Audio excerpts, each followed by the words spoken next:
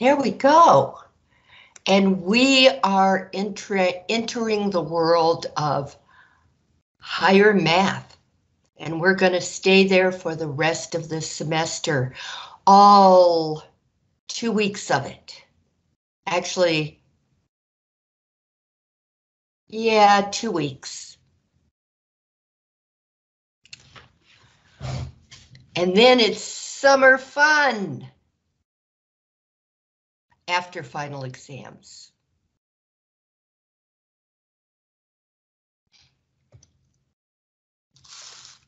All right, so we're going to talk about exponential functions.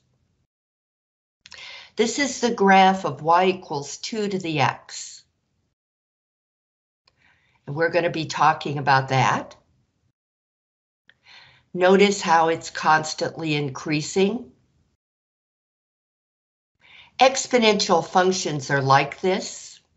They start off, well, in their home position, they start off really close to the x-axis.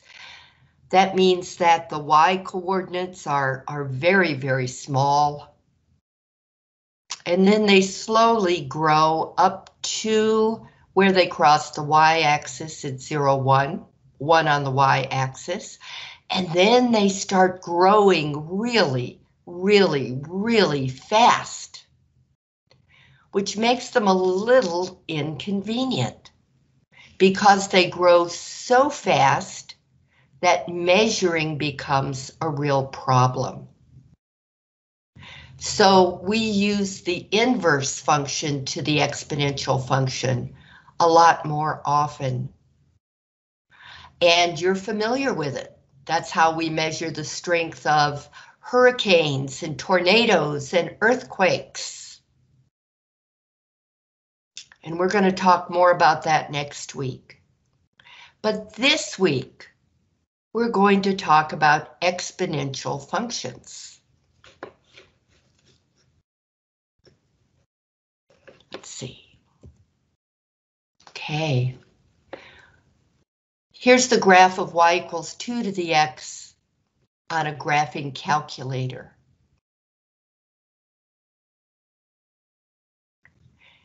And here is the graph of y equals 2 to the negative x on the graphing calculator. They're mirror images of each other. But let's look at some general things about exponential functions. All right, when your base, the 2, that's called the base, 2 is called the base.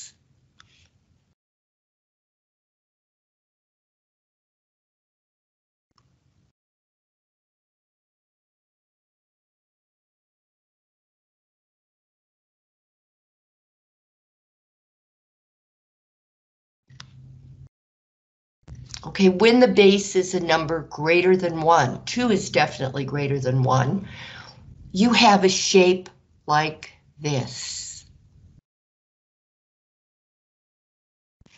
Okay, now notice this goes forever to the left and forever to the right. As it's going up, it also goes to the right.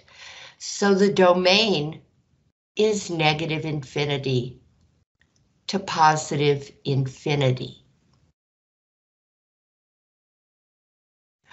On the other hand, the range,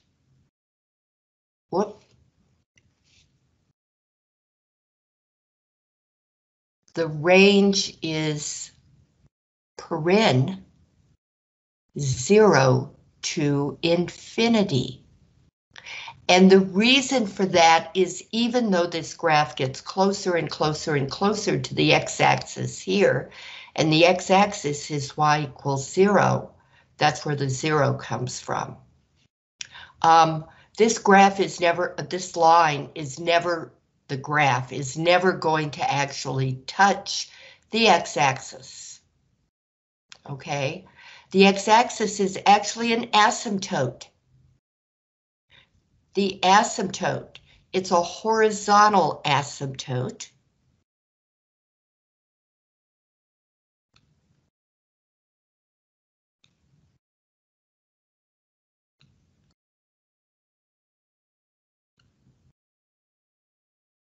And the equation of the horizontal asymptote to an exponential function in its home position is y equals 0, the x-axis. This is a one-to-one function. Notice that if I draw a horizontal line through it, the horizontal line touches the graph at only one point. Therefore, this graph, this function, passes the HLT, the horizontal line test, which makes it a one-to-one function. So yes, it's one-to-one, and not only that, it's increasing on its entire domain. That means it never turns around and goes down. It will never be decreasing. This graph is only increasing.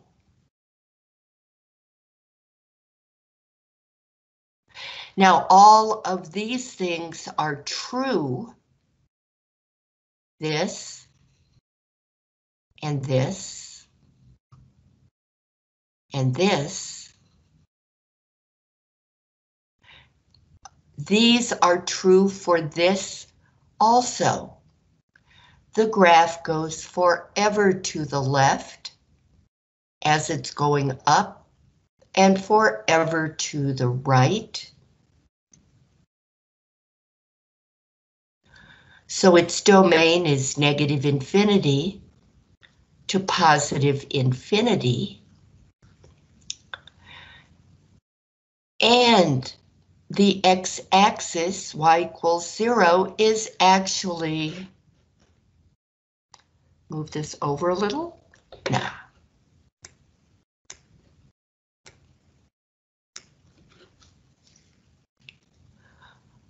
Yeah, y equals 0 is the x-axis, and this graph is going to come down and get closer and closer and closer to the x-axis, but never touch it. You know, until you can't even tell the difference if you're looking through an electron microscope. So the range, we always go from the lowest to the highest. The range is from y equals 0 up to infinity. But since the graph never actually touches the x-axis, we have a parenthesis 0 to infinity.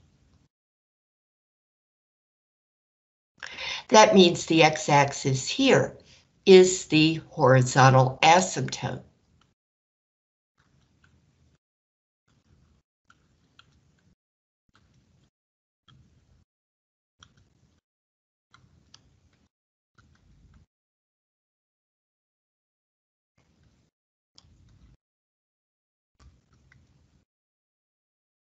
And it's y equals 0, the x-axis. The only difference between this graph, this function, and this function, is that when you view things as increasing or decreasing, you look from left to right, and this is decreasing on its entire domain. So, yeah, it's coming down from left to right. Never goes back up. Just keeps going down forever and ever. This is the graph, if you're interested, a graph of population growth. This is the way populations grow if nothing happens to cut down on that population growth. It's the way human population grows, the way the rabbit population grows, the way the bacterial population grows. All populations will grow exponentially unless something like a plague happens or a natural disaster that cuts down the population. This is the graph, a graph, of radioactive decay. Radioactive particles, well, we're going to talk about that more on the very last day, the very last 2 days of the semester. What is radioactive decay? And this is a graph of it.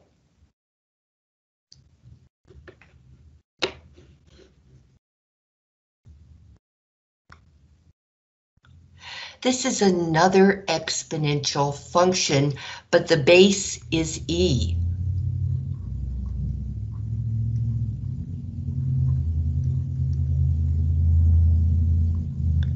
E is a number. It's Euler's number. Okay, it was named after a very famous mathematician named Euler. Starts with a U, I mean an E. It's like pi, it's a universal constant. It existed before people ever discovered it.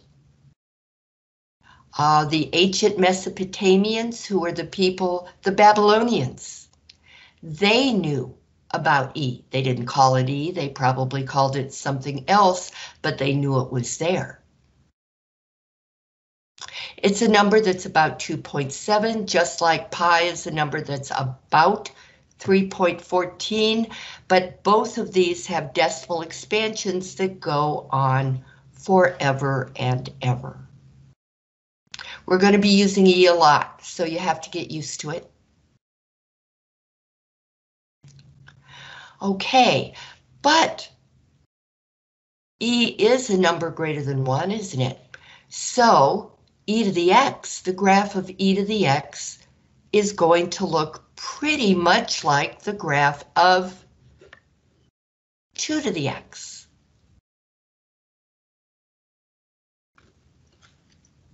Starts out way down here, so close to the x-axis you can't see the difference.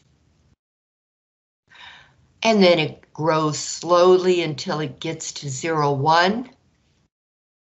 And then boom, grows like crazy. The same things are true of this as of 2 to the x. The domain is negative infinity to positive infinity. Over here as well, negative infinity to positive infinity. This is e to the negative x. So it's a mirror image across the y-axis. They are mirror images of each other across the y-axis. I need to keep this down so you can see. All right, so there's the same domain, negative infinity to positive infinity. Same thing over here. Domain is negative infinity to positive infinity. The range, same as here. The graph never actually touches the x-axis. So the range goes from parenthesis 0 to infinity. Same here.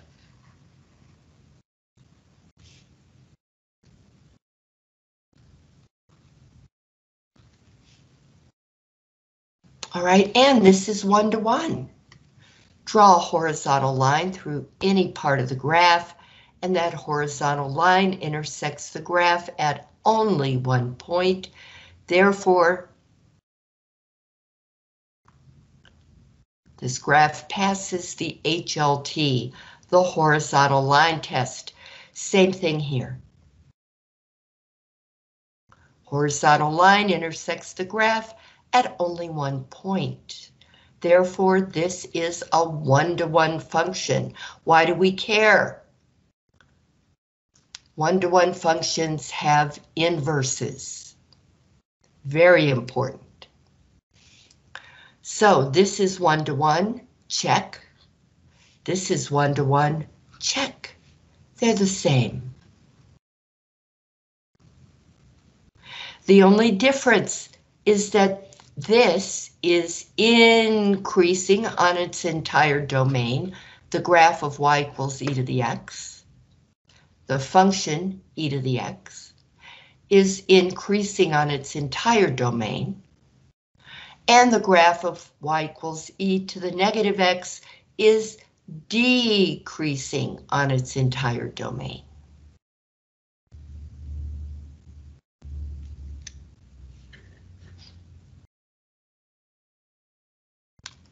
So let's go back to y equals 2 to the x and talk about its inverse. We're going to meet this next week, but I just want you to be prepared.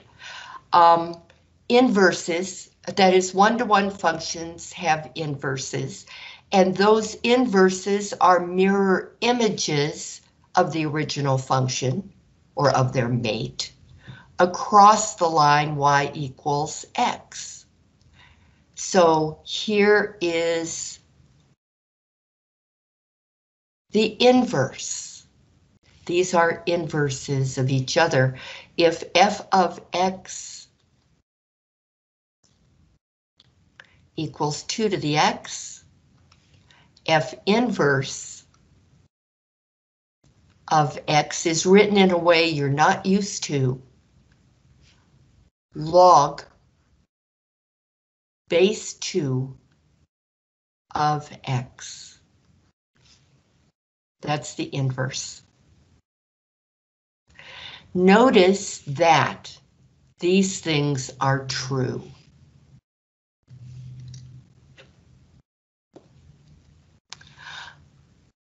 The y-intercept of this graph is 0, 1.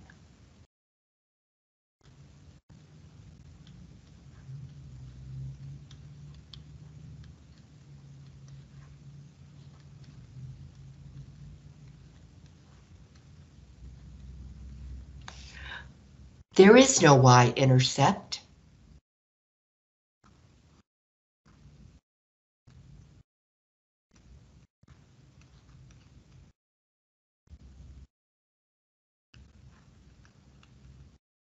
But the x-intercept is 1, 0.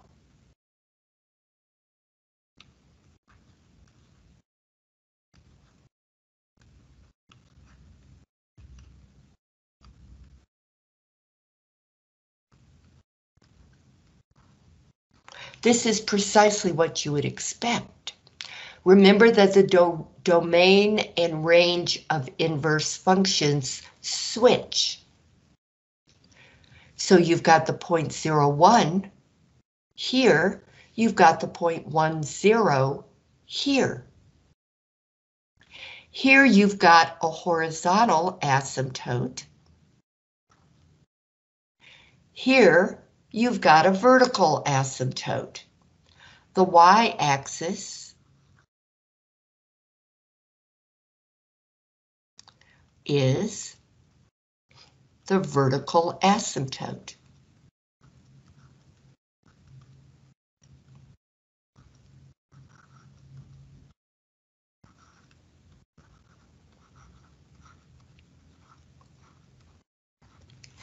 Meaning that this graph will get closer and closer and closer and closer and closer and closer to the, to the y-axis,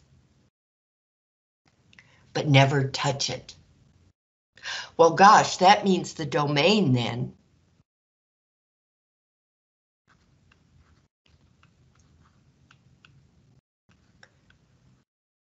is 0, infinity, with a parenthesis around the 0, because the y-axis is where x equals 0. In fact, that's what the equation is called of the y-axis. It's x equals 0. Since the graph never touches x equals 0, I have to use a parenthesis. Well, remember that the domain over here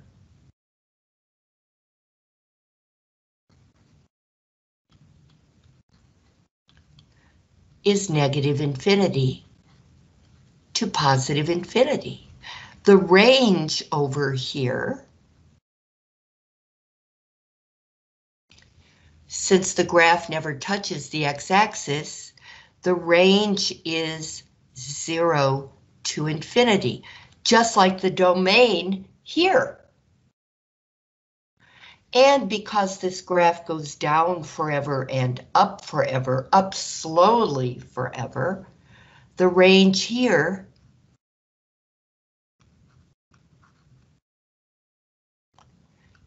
is negative infinity to positive infinity.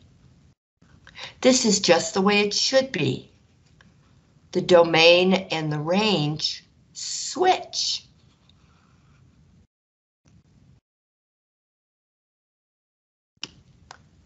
Ultimately cool.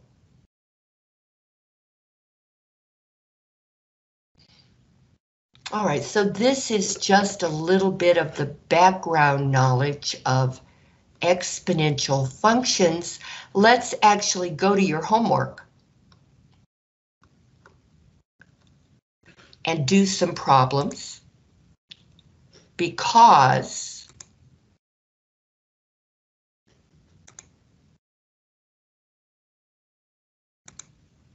you've got some graphing problems, and how you graph these is going to be with transformations, not the regular way. Okay. Cool.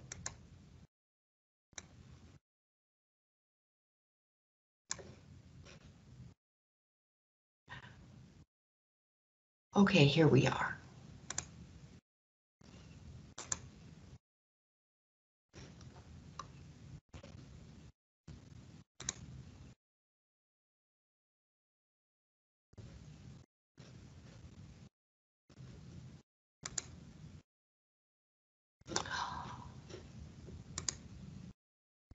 You mean I did not assign you graphing problems? My goodness, I was nice to you. I did assign graphing problems to my 1030 class. They didn't like them. All right, well, in that case, we will go on to the fun. Money.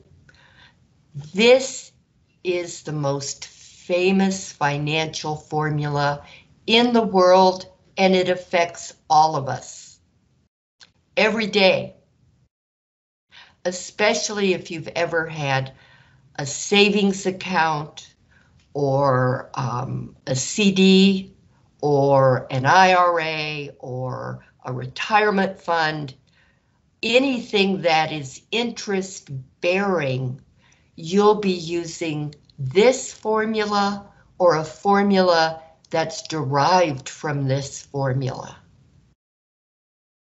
Let's talk about the parts, and then we're going to work some problems with it. A is called the accumulated amount, accrued after time. In other words, that's the money you make, the money you're going to take. Let's just talk about a savings account. This is the money you're going to take out of the savings account after 10 years, after 20 years, after 30 years, with the understanding that you're not going to take any out before then. So I guess it's more like a CD.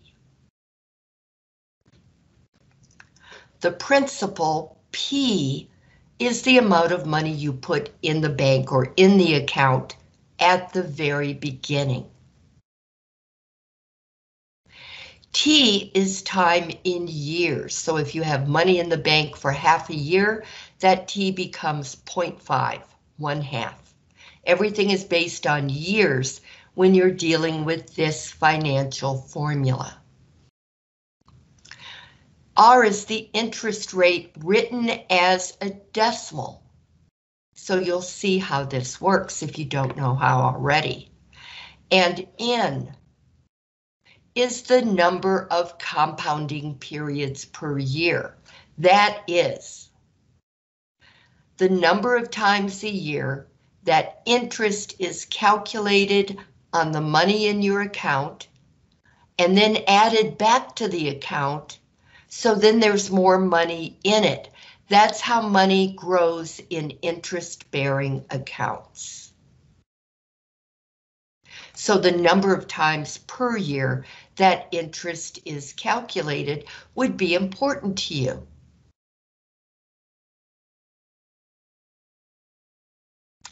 Okay, so let's look at this problem.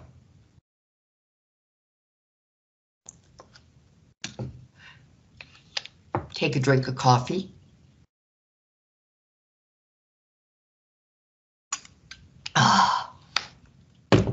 Okay. Suppose that $79,000 is invested at 5.5% interest, compounded quarterly.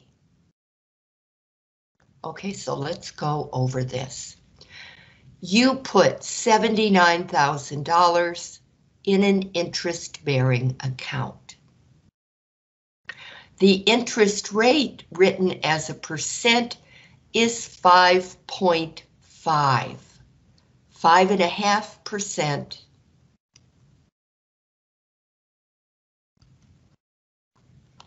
is 5.5%. Compounded quarterly. How many quarters are in a dollar? 4. That means that your money is going to be compounded, interest is going to be calculated on your $79,000. Well, of course, it's going to keep growing, but 4 times a year. So N equals 4 in our formula. All right, now R is what you get when you change this 5.5% to a decimal. Here's how it works. You take 5.5 and you divide it by 100. You can do this in the calculator if you want. When I was a kid, we just learned, okay, what dividing by 100 does is it takes the decimal point and moves it 2 places to the left. So what you do is you take 5.5 and you do this, boom, boom.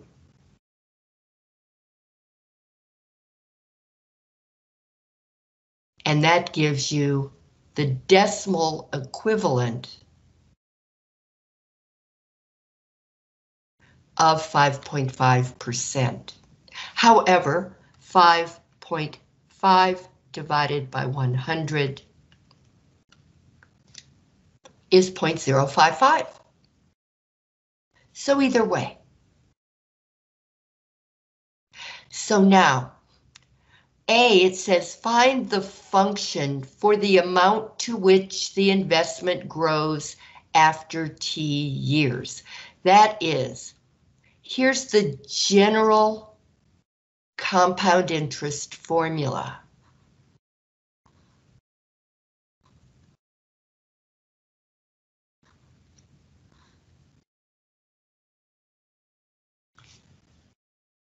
We need to find the specific formula for this problem. So here we go. A equals 79,000 times 1 plus 0.055 over 4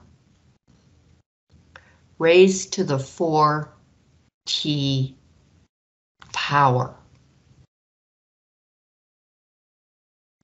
Now, in most books, this is good enough. However, in this book,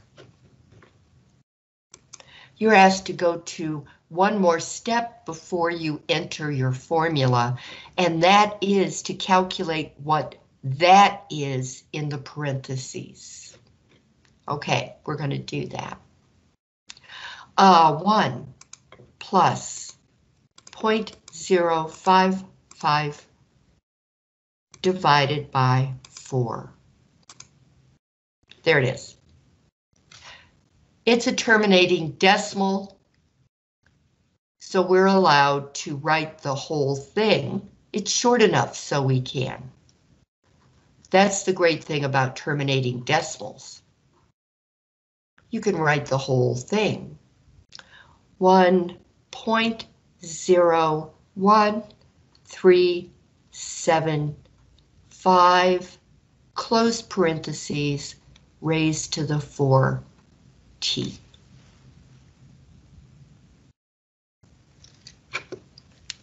There you go. That is your formula that you're going to use. This is the answer to part A. This is the formula you use for part B. That is, find the amount of money in the account at t equals 0, that is in the beginning, t equals 4 after 4 years, t equals 7 after 7 years, t equals 10, or I should say not after 7 years, at 7 years, and t equals 10 at 10 years. So we're going to do that. So here's part B. We're going to have t equals 0, t equals 4, t equals 7, and t equals 10. What you're going to notice is that the only thing that changes is t. All right, so if t is 0, you're going to have A equals 79,000 times 1.01375 raised to the 4 times 0. I have found for myself that when I see that, I want to hit a decimal point, even though it's a raised dot. So if I put this in parentheses, I'm going to hit the multiplication key. That's just for me. You find your own way. A equals 79,000 times 1.01375 raised to the 4 times 4. T equals 7. A equals 79,000 times 1.01375 to the 4 times 7. And A equals 79000 times 1 plus 0.01375 to the 4 times 10. Now, it stands to reason that this is easier if you go ahead and multiply these in advance. So you would have 0, you would have 16, you would have 28, you would have 40, but that's up to you. What I'm going to do is this. I'm going to do the first one here. 79000 parentheses 1.01375 caret 4 times 0. Now, if you have the older operating system, you're going to say caret, there's going to be a parenthesis, I think. If not, put one in. and then say 4 times 0 and close your parenthesis. That's the only difference. Okay, so over here I have 79,000, but let's go all the way back to the beginning and make sure I did this right. So 79,000, yes. 1.01375, yes. 4 times 0, yes. Here we go. Who would have thunk it? Of course, t equals 0 means in the beginning. That's all you have in the beginning. What's going on here is 4 times 0 is 0. This number, 1.01375, is being raised to the 0 power. When any number, if you raise it to the 0 power, is 1. So 79,000 times 1 is 79,000.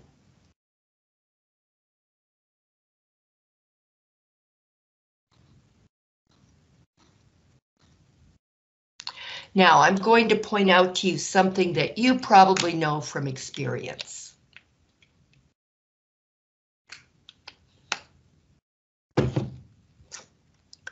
The more times you write or type that, the more likely you are to make a mistake. So to avoid that, notice that I went through and I double checked just to make sure that this is correct. I'm going to get a copy of that line by clicking on 0. No, I'm not. I lied. By clicking on second enter. That gives me a copy of what I just typed. All I need to change is that 0. I need to change it to a 4. That's what I'm going to do. I'm going to hit the back arrow key once, twice.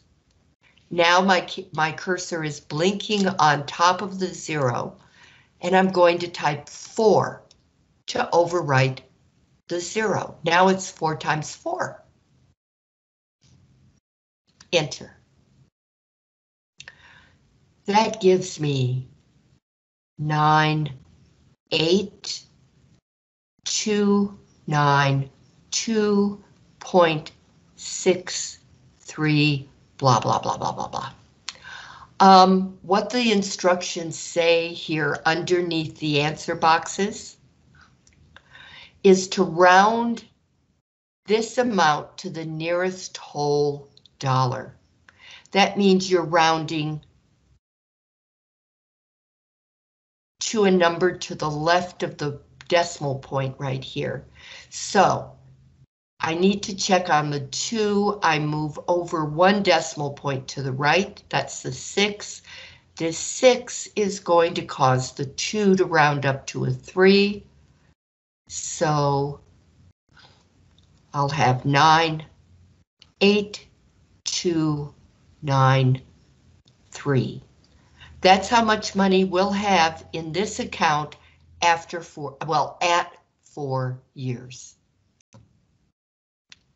Now I'm going to do the same thing.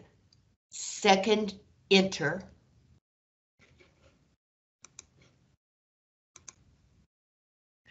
I'm going to hit the left arrow key 1, 2 times.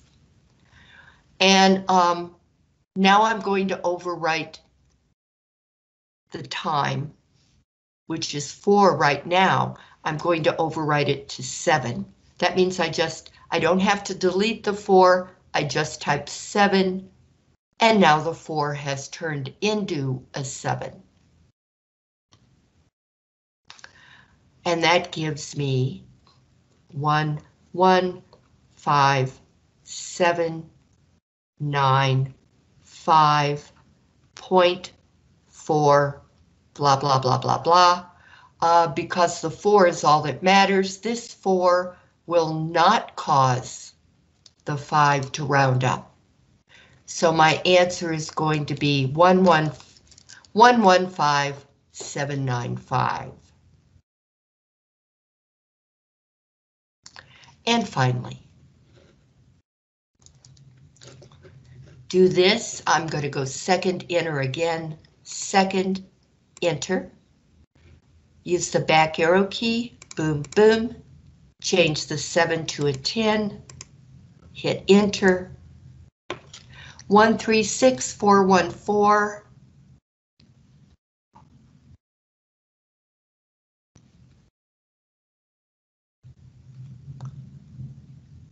0.8, blah, blah, blah. The 8 is all that matters. I don't have to round. The 9 does not round the 8. All I do is I look at the 8, and it will cause the 4 to round up to a 5. So my answer will be 136415. And that's how you work with this. Clearly, you're going to have to be using your calculator. So just force yourself. If you don't have a Texas Instruments calculator, I personally don't know how to use it, but any scientific calculator will let you do this. Just read the instructions or go to YouTube and say compound interest formula using whatever kind of calculator you have, hit enter, and I guarantee there will be videos showing you how to do it. You can find out how to do anything on YouTube. Change your oil, change the sink faucet, build a house. It's incredible. There are probably some bad things you could learn too, but you get what you look for. Okay, let us go on to Melissa. Melissa is on the final. So you want to make sure that you know Melissa and you know what she's getting for her birthday. Drink a coffee.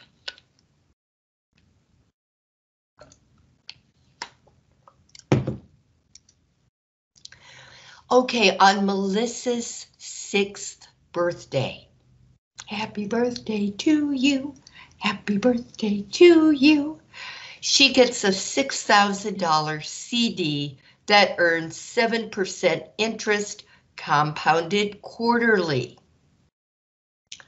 This will not mean anything to a 6-year-old. A 6-year-old wants toys. However, by her 11th birthday, she may value it. Probably it's an uncle doing this. Anyway, she gets or an aunt. She gets a $6,000 CD earning 7% interest compounded quarterly. So there we are with 4 quarters and $1. Quarterly means 4. N equals 4. So we are going to have P equals 6,000.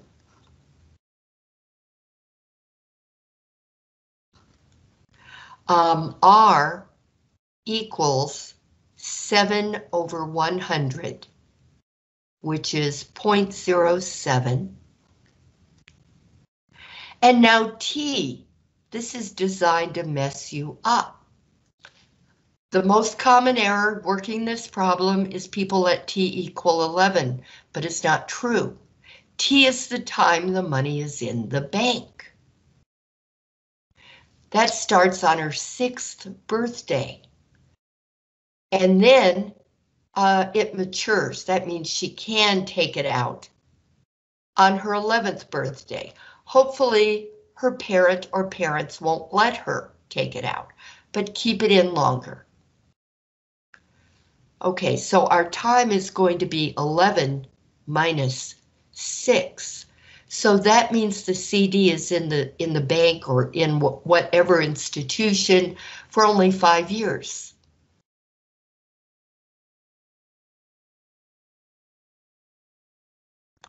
All right, so here's our general formula. A equals P parentheses 1 plus R over N, parentheses closed to the NT, and then our specific formula is going to be A equals 6,000 paren 1 plus 0.07 over 4 raised to the 4 times 5. So we're going to find how much money is in the account in 5 years.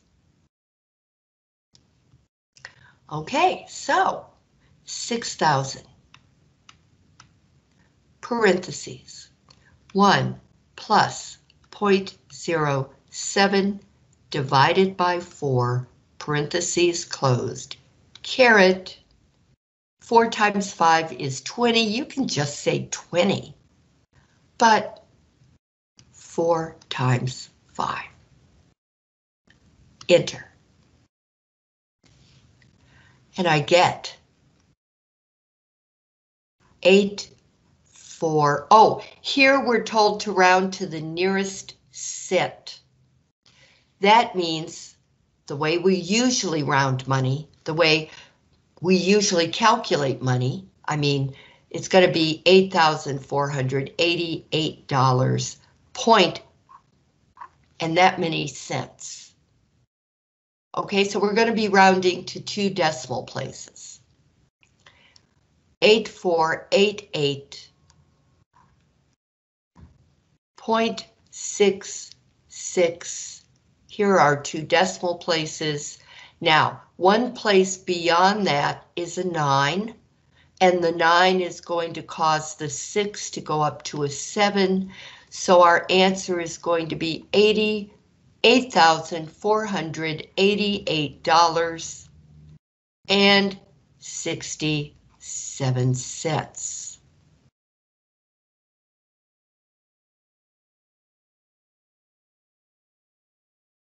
We could go on and find out how much she'll have if Mom forces her to keep it in the bank and take it out when she's ready to go to college, if she wants to go to college. But if we have time, maybe we'll do that. But let's go down here because there are things that you need to see. For instance, interest is compounded semi-annually. We haven't dealt with that. Semi-annually means 2 times a year. N equals 2. All right, so the rest of this is given to you. P equals 4,000. The interest rate is going to be 4 over 100, which is 0.04. The time is 3 years, and N is 2. We can even make a little column for that. Right there. Okay, so A equals P, parentheses, 1 plus R over N to the NT. That's the general compound interest formula. The specific compound interest formula for this problem is 4,000, parentheses, 1 plus 0.04 over 2, parentheses closed, raised to the NT. N is 2, T is 3.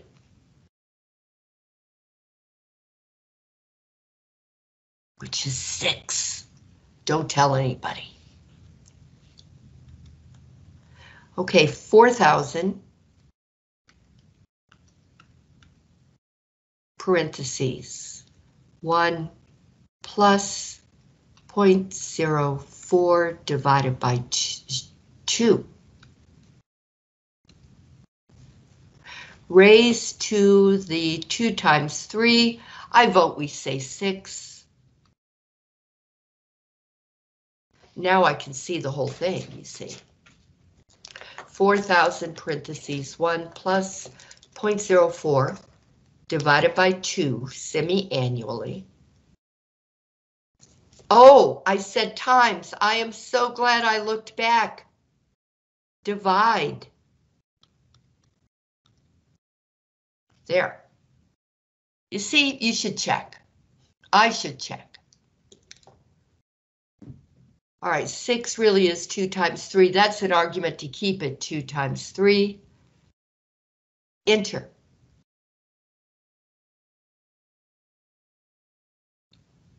$4,504 and 6, 4 followed by a 9. This 9 will cause the 4 to go up to a 5, so we will have 4,504.7.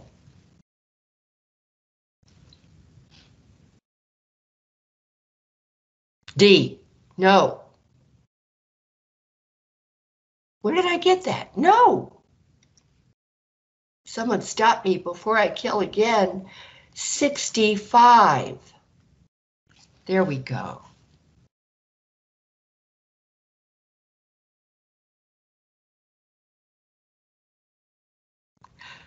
Discussion.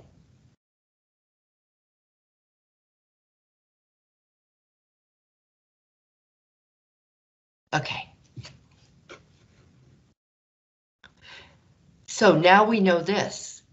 We know quarterly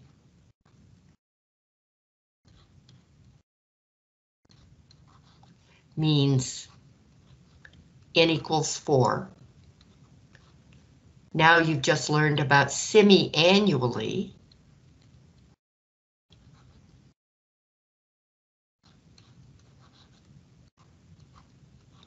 Which means n equals 2.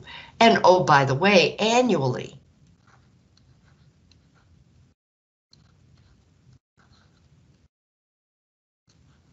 is n equals 1. Monthly, I bet you got that one.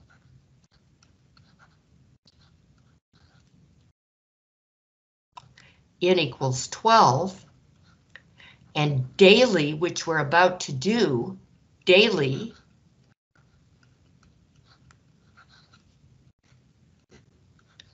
is n equals 365. Not 365.25. Now, I don't know what banks really do, but in math books, 365.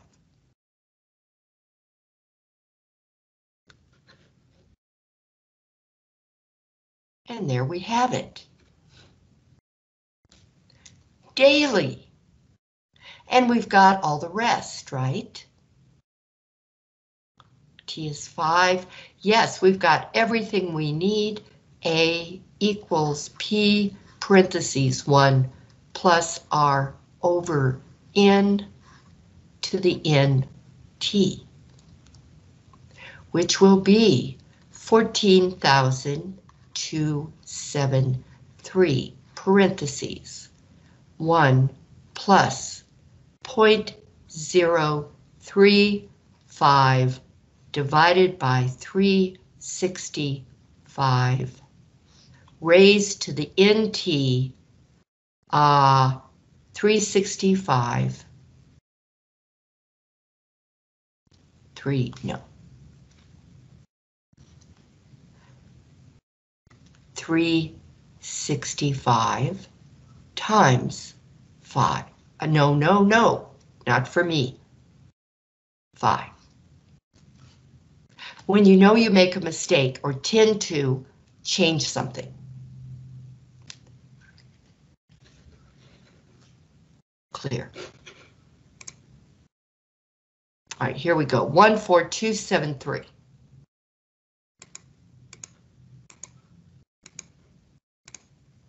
Paren 1 plus 0.035 divided by 365.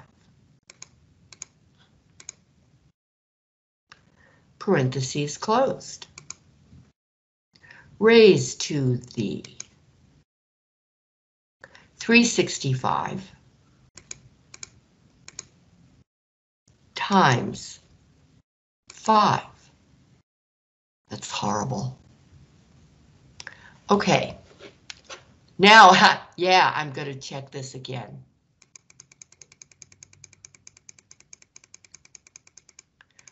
One, 4, 2, 7, 3, check. Parentheses, 1 plus 0.035, yes. Divided by 365.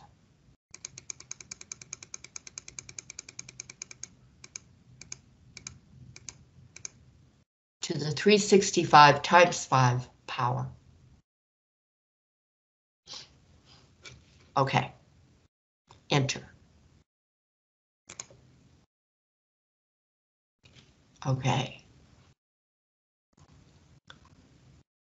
17,002.514, and that 6 doesn't matter because here's what I want to round to, and this 4 will not cause the 1 to round up to a 5.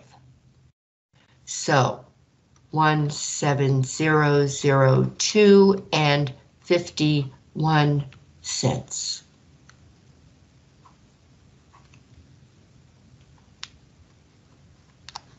The dollar sign will already be there for you. You don't have to write it.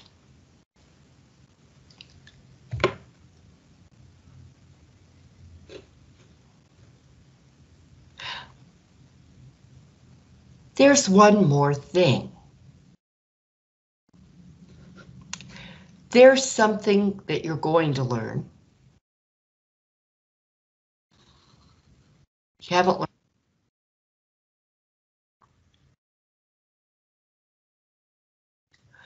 Called continuous compounding.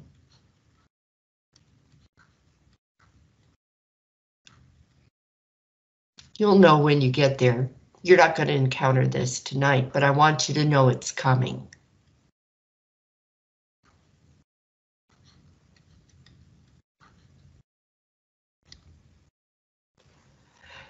That's a theoretical upper limit that you can use to figure out which account, which savings account, which CD would be the best for you.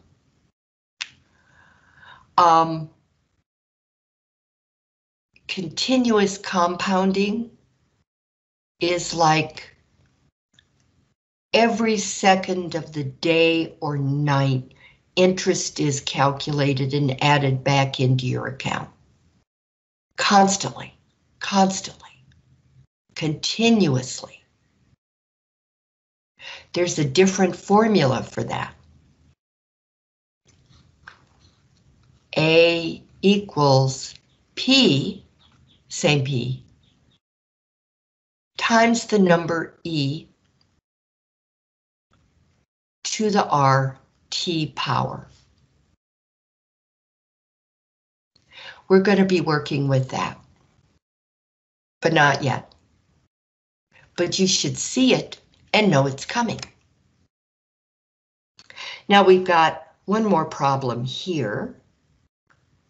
And we've got time.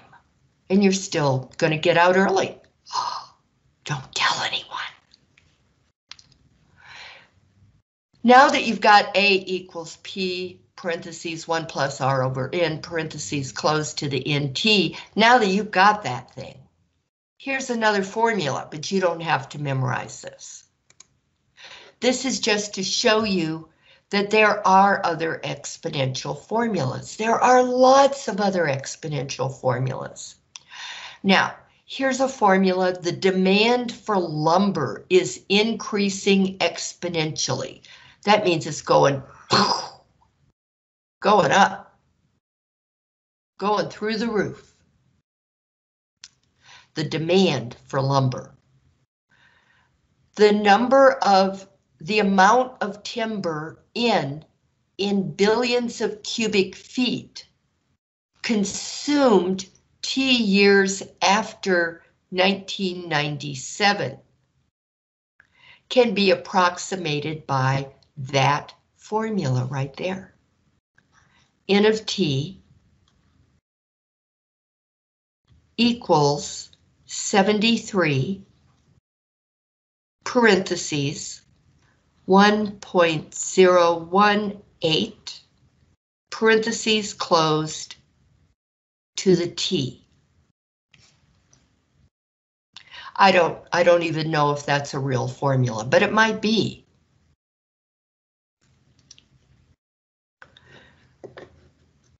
Where T corresponds to T equals 0 corresponds to 1997. And this tells us how much lumber was consumed in 1998. Well, if T equals 0 is 1997, then T equals 1 is going to be 1998. So that's cool. N of 1, or N at 1 year, equals 73 times 1.018 to the 1 power, and that'll be billions of cubic feet. I'm not sure consumed is really the right term. I think of eating when I hear about consumed, but actually consumers, yeah, I guess consumed is right. So 73 times 1.018. Now, 1.018 raised to the 1 power is 1.018, but if you're a little bit paranoid about it, go ahead and use the 1. So that'll be 74.314. And notice that this says round to the nearest hundredth. That's 2 decimal places. Look at the 4. The 4 will not. It won't cause anything to round up. So our answer in the answer box, if it would fit, 74.31 billion cubic feet. And this has been our sojourn into exponential functions. I recommend you try to get done with everything by the end of this weekend, because what we start on Monday is totally new, totally different, and will blow you away.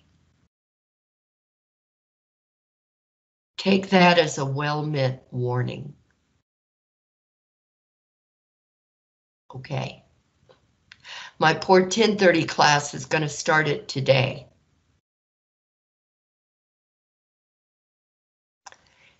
See you later. Unless you have questions, hang around if you do. Thank you. Thank you.